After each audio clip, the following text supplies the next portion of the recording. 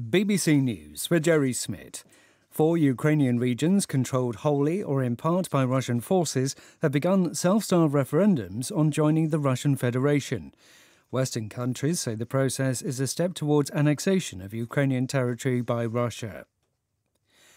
A former senior official in China has been given a suspended death sentence in the run-up to an important political meeting next month.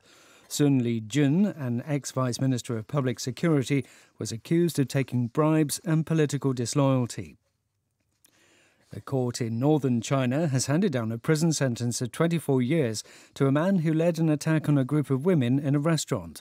Surveillance video of the incident went viral and sparked a debate about violence against women in China. Scientists from Imperial College London say early human trials of a new type of cancer therapy show promising results. The treatment involves a common virus to infect and destroy harmful cells. About 40 patients were administered a drug by direct injection into the tumour. The Syrian authorities say they found the bodies of more than 50 people from a boat carrying migrants that sank near the coastal city of Tartus.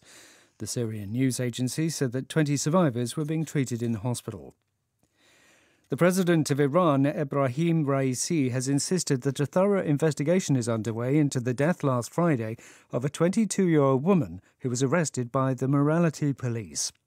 Mr. Raisi condemned the nationwide protests sparked by Mahsa Amini's death, which left at least 30 others dead. Sri Lanka's government is to hold talks with international creditors today as it begins the process of restructuring debt that's contributed to its worst economic crisis in decades.